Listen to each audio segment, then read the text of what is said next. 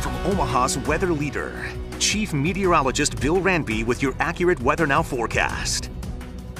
It's Ranby Factor time. Tuesday, Ranby Factor 6. Okay for being in working outside. A little bit milder than we saw here on Monday. Not quite as breezy. And a bit more sunshine. Today was chilly. 51 the high, 39 the low. These are above the averages for the state. But this weekend, we were at 70 for a high on Saturday and Sunday. So big drop. We had 1/100 of an inch of rain early this morning.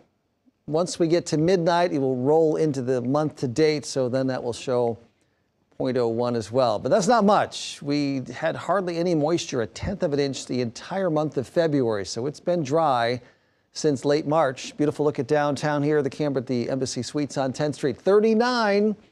Still have that north breeze at 13 miles per hour. 39 also in Atlantic, Red Oak, Shenandoah. 34 in Beatrice, 40 Lincoln, 36 Columbus. Light breeze out of the north and northeast at around 5 to 15 miles per hour.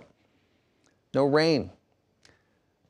Some clouds, although none over Omaha right now. A few high thin clouds west of us. The lower cloud cover we saw earlier today still down in Maryville and Clarinda, Corning, Bedford, Creston, Des Moines. Ames has broken into the clear. Here's western Nebraska, a couple little snow showers. The country as a whole, a few showers and thunderstorms across the Gulf Coast, and another system hitting the west coast, although a little farther north this time, but some more rain and mountain snow there. Here, chilly temperatures and a fair amount of sunshine, at least during the morning. May get a few clouds in the afternoon on Tuesday and temperatures slightly above where we were today. See the rain tonight over Illinois, Indiana, and Michigan edging away. Sunshine tomorrow morning. A few clouds for the afternoon.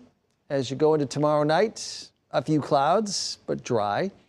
And then Wednesday, a few clouds, and then the southeast breeze picks up.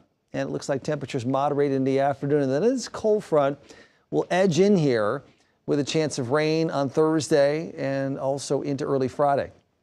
28 the low tonight. That northeast breeze, it's chilly as the skies become mostly clear around the area. Mostly sunny in the morning and still some sun at midday. A few more clouds in the afternoon, but temperatures topping out of the mid and upper 50s, which should feel pretty good if you're outside working. That's above average by 10 degrees. 60 on Wednesday again.